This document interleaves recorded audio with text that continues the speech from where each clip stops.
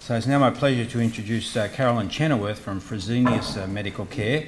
Haemodialysis is another area which is interesting perhaps in terms of its work group. The patients are pretty stable, the staff are usually pretty stable. A lot of what they do is rather complex, but it's also sort of regularised. And how do you build hand hygiene into that system? And we've asked Carolyn to talk about that. Thanks. Our hand hygiene program, I call it a holistic hand hygiene program, because hand hygiene is part of everything we do in haemodialysis, especially the foundation of our IPC program. So hand hygiene is related to aseptic technique. It supports our general IPC audits. Our IPC champions enables the hand hygiene and IPC programs. Patient involvement is very important with our hand hygiene. We're also looking at measuring outcomes and future plans. So this is just a bit of a background of our dialysis clinics. We've got 19 dialysis clinics around Australia, so we cover all states and territories except Tasmania. So just a bit of a background about the haemodialysis patient. So dialysis patients are especially vulnerable to healthcare associated infections. One, because they've got a chronic renal failure, so they're already immunocompromised.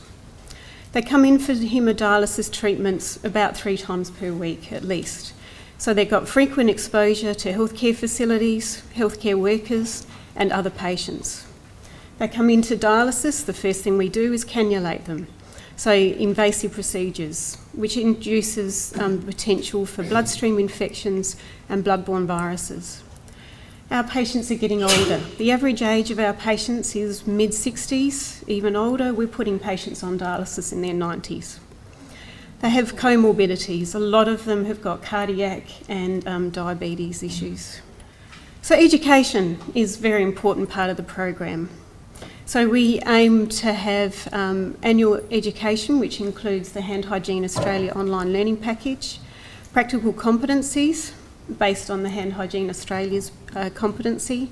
We aim to have all the clinical staff, so everybody in the dialysis clinics, we aim to have do the education. So that's the nurses, clinical managers, doctors, allied health, even the non-clinical staff, so that's administration, patient assistance and the volunteers. So the auditors are a very important part of our program. So we aim to have a minimum of 2 hand hygiene auditors in each clinic. So we aim for that because then if one hand hygiene auditor's away, the other one can still do the work. They can audit each other. They can support each other in trying to work out, should this be a moment 2 or a moment 1. We do like to have the clinic manager trained auditor as well, because then they really support the program. So with this training, we've identified we had some initial problems. So some clinics were not able to access the Hand Hygiene Australia Gold Standard Auditor training. That was either because they were remote, like in Katherine, or sometimes when it was available, it was only available for public health and not for private industry. With Gold Standard auditors, you can train the staff, they could train the staff in the clinics to audit. Qualified auditors, they'd leave. You get staff turnover and then you train them up and then they'd leave. So some of the solutions we had from that was that Hand Hygiene Australia gave me additional training so I could become a super trainer. And then I could go to these areas and train Gold Standard auditors myself. So I could go to Katherine and run my own workshop there.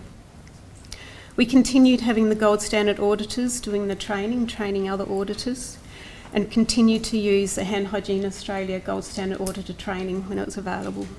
So currently across all our clinics we've got 46 trained auditors, and you can see it's a bit of a mix between Hand Hygiene Australia, myself, our own Gold Standard auditors training, and having that helps us to be able to maintain our auditors. So the data collection in dialysis clinics.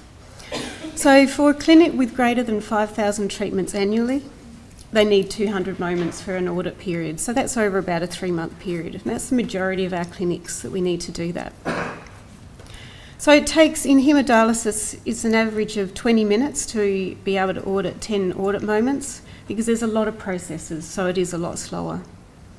So to achieve the 200 audit moments over an audit period, the 3-month period, breaks it down to about 7.5 hours of auditing over that 3 months.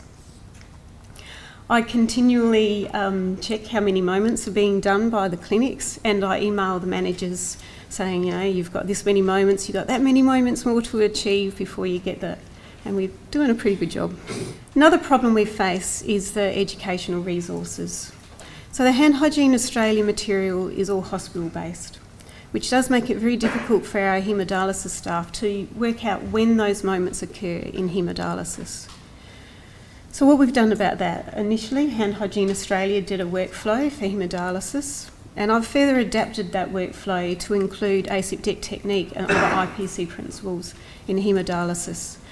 I've also developed a few PowerPoints with presentations and photos of when hand hygiene does occur in haemodialysis.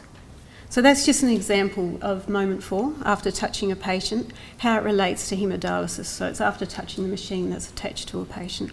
So looking at audit results. So I'm very cautious about just looking at compliance data, just the overall compliance, because that can differ depending on the different auditors, the time of auditing, who they're auditing. I've had one clinic who was saying they were getting 90%, and I'm going, you know, that's really good, but when you're auditing, are you auditing all your staff? And we go, oh, we don't audit the bad staff, we only audit the good staff. So you've got to be careful with these compliance results. So instead, I encourage the clinics to have monthly staff meetings and look at one audit moment, preferably hand hygiene moment 2, because that's most important for us, and look at how they can improve it and improve the results for that instead of looking at the overall totals. We also report our results through on a monthly manager meeting. I prepare a 6-monthly country IPC report that goes to executive management, and we also discuss at our clinical governance meetings. Hand hygiene is very related to aseptic technique. You can't do aseptic technique without hand hygiene. So I found that I'm using the same educational resources for my aseptic technique training tools as the hand hygiene ones. So here you can see that we're looking at aseptic technique, but it's also, we're covering hand hygiene moments 4 and 2 at the same time. So hand hygiene auditing supports the IPC audits. So for us, when a patient comes in, to get that patient ready for dialysis, cannulate them and connect them to the machine, it takes about 20 to 25 minutes to do this. And during that time, it's about 8 to 12 hand hygiene moments occurs. So it's a long time that an auditor is standing there watching a staff member with a patient. So at the same time, they can do all their other IPC audits. So they can look at bare below elbow, are the staff got watches on? They can look at the personal protective equipment. Are they using their face shields? Sharp safe use and disposal. Have they got the sharps bin right next to them? And also looking at the aseptic technique. So how do we make our hand hygiene program? It happens because of our IPC champions. They're the muscle behind the program. So our IPC champions are a registered nurse. They have 1 day each month non-patient care. That's the most critical thing, that they've actually got 1 day to do all this work, to coordinate the hand hygiene program, to look at aseptic technique and look at the other IPC issues. So to run this, we need a commitment from management. So we need a commitment from myself to develop and implement and coordinate the program. We need a commitment from our managing director. So to get that, I presented a business case to him, talking about that we needed this for our patient safety, against healthcare associated infections. And also we weren't meeting the criteria for National Standard 3, so we weren't getting the audits done. So he had to financially commit to having one person 1 day a month off the floor. We also needed a commitment from the dialysis clinic managers. So before we started the program, I did a presentation with the managers, it has to be via teleconference, it's got all of Australia to cover, to explain the IPC Champions program. Also monitor the amount of time that the IPC champions are getting off the floor, because the manager might go, oh, I need that person, we've got sick leave. So it's continually supporting the managers to get that person off. We also needed commitment from the IPC champion. So we needed a registered nurse to take on the role. They needed to complete their hand hygiene auditor training. They attend quarterly teleconference meetings, and that's where I do a lot of education, looking at, we discuss, you know, what's the problems, what's the issues, what's the blockers. They need to coordinate the hand hygiene program. They don't have to do all the audits themselves. There are all the auditors, but just making sure the moments are being achieved. and they complete the other IPC audits and staff education. So how do we measure our success and outcomes? 3 of our IPC champions have gone on to become dialysis clinic managers, so it's very good for professional development. This year, achieving the National Hand Hygiene Initiative, 96% of our clinics achieved that. Our hand hygiene compliance has improved. Hand hygiene and IPC audits are being completed. We have minimal transmission of MROs in our clinics, and now it's an embedded culture in the clinics. I've got the managers coming to me saying we need more hand hygiene auditors trained. I want to have another support person for my IPC champion, and I'm really happy it's coming from the clinics, it's not coming from me. So this is just showing that in 2013 we started the IPC champion program. So it took a little while of that year to start off. In the meantime, we were continuing educating more auditors. But you can see how we're achieving the National Hand Hygiene Initiative required moments just about all the time with most of our clinics. And that's with the IPC champion having the time to be able to do that. Also with the audits, in 2012, before we started the IPC champion program, we just had a face shield audit and a couple of the clinics were doing hand hygiene audits. With the IPC champions having that time, we'll be able to do a lot more IPC audits and also all the hand hygiene audits. Measuring patient outcomes is very difficult to do in dialysis. Looking at bloodstream infections, we don't have that many bloodstream infections in haemodialysis, so we can't really use that as a benchmark. So we had a look at multi-resistant organisms and looking at VRE.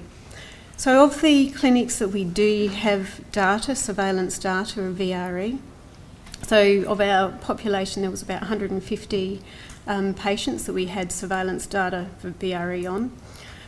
So 55% of those 150 already had VRE or colonised with VRE before they came into our clinics. 43% when they came into our clinics were negative for colonised with VRE, and then they'd go off to hospital or another healthcare facility, come back to us, and then they would have be colonised with VRE.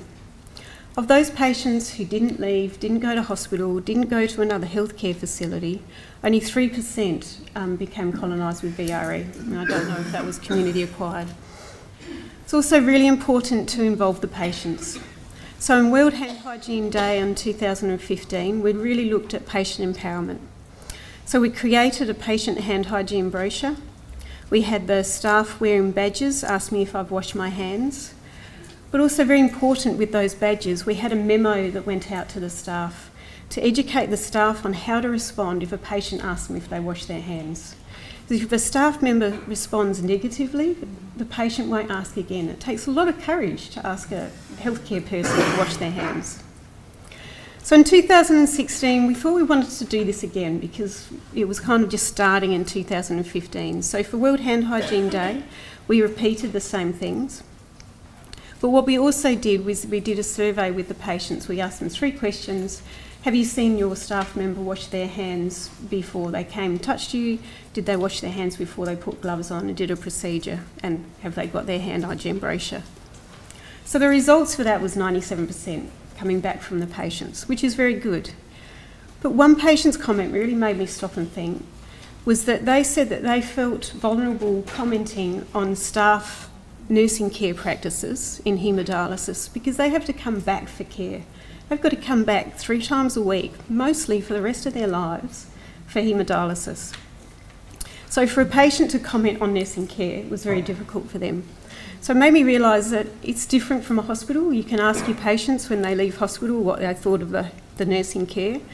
Mostly they're not planning on coming back to hospital, but they know they're going to come back to dialysis. So our future plans is to work with Hand Hygiene Australia to develop a haemodialysis resource page and to develop a specific online learning package.